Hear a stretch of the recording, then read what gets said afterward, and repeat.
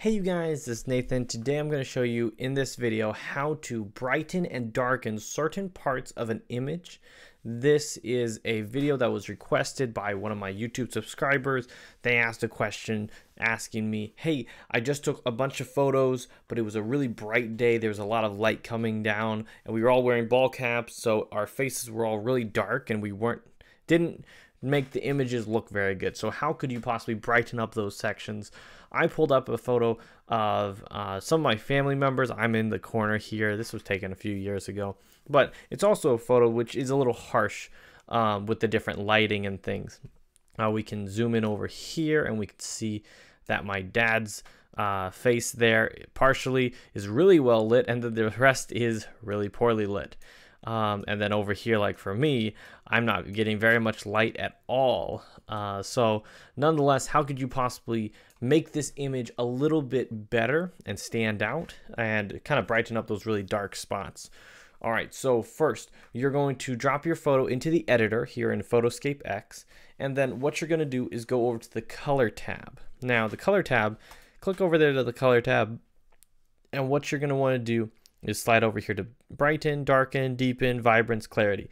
That's the main stuff you're going to want to mess with, and that's going to be super helpful. But how do you select just certain parts of the image? Well, you're going to go down here to mask, and mask, that means to a localized adjustment. You click there, and it brings up this tool where you're able to select whatever you want. So let's just, for simplicity's sake, for explaining, let's just select this column here. So we have this column selected and I can decide to brighten up that column. And sure enough, it is brightened. It is brighter than what it was before. So if you wanted to do that, you could. But let's say you're wanting to brighten up just certain parts of people's faces. So let's go over to me. Mine will be pretty simple because I didn't get very much light at all. So I can just select my face and everything there. And I can also go over here to the subtract tool and say, oh, maybe I don't want my hair brightened. Maybe I want to keep that dark, or, you know, whatever you'd like to do. And then I can go and turn that brightness up. And there, I've kind of joined the photo back again. This one, it was a lot darker. This one, it's brightened up a good amount. And I can go and select different individuals as well and give that same amount of brightness to that image. Let's see. Oh yes, to add. Yep. Kind of left it on subtract there. We don't want that. Go over here. We can brighten up her face. Brighten up maybe part of her face. It's kind of dark if you wanted to. Go over here to my youngest sister actually. Very cool. Brighten up her face. Joshua, brightening up his face. It's just that you would love to put a light right on the camera itself to brighten up those different spots that don't get any light. Like right here, forehead has some light, but everything below it, maybe the nose doesn't need any help, but everything else could be a little bit brighter. And then for my dad as well, brightening up those different sections. It's also, you know, thinking about the kind of lighting that you have. Sometimes you can't avoid it, and that's why going back and making those different edits and changes can be really helpful. And I can increase this brightness to being a lot or just a little bit. It kind of just depends on what I'm looking to do there. But you're really able to make it a whole lot better, in my opinion. So we can have that stuff brightened. And yeah, you could look at the original to what it is there, so much brighter. The faces are popping a bit more, and I think that's really helpful.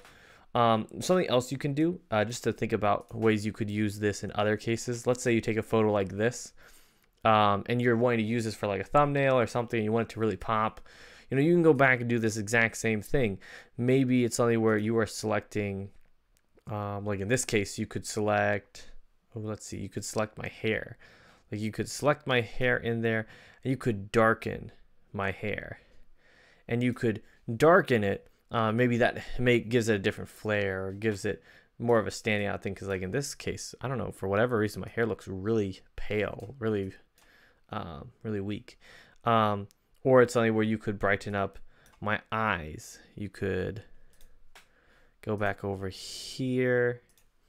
You could brighten my eyes up a bit.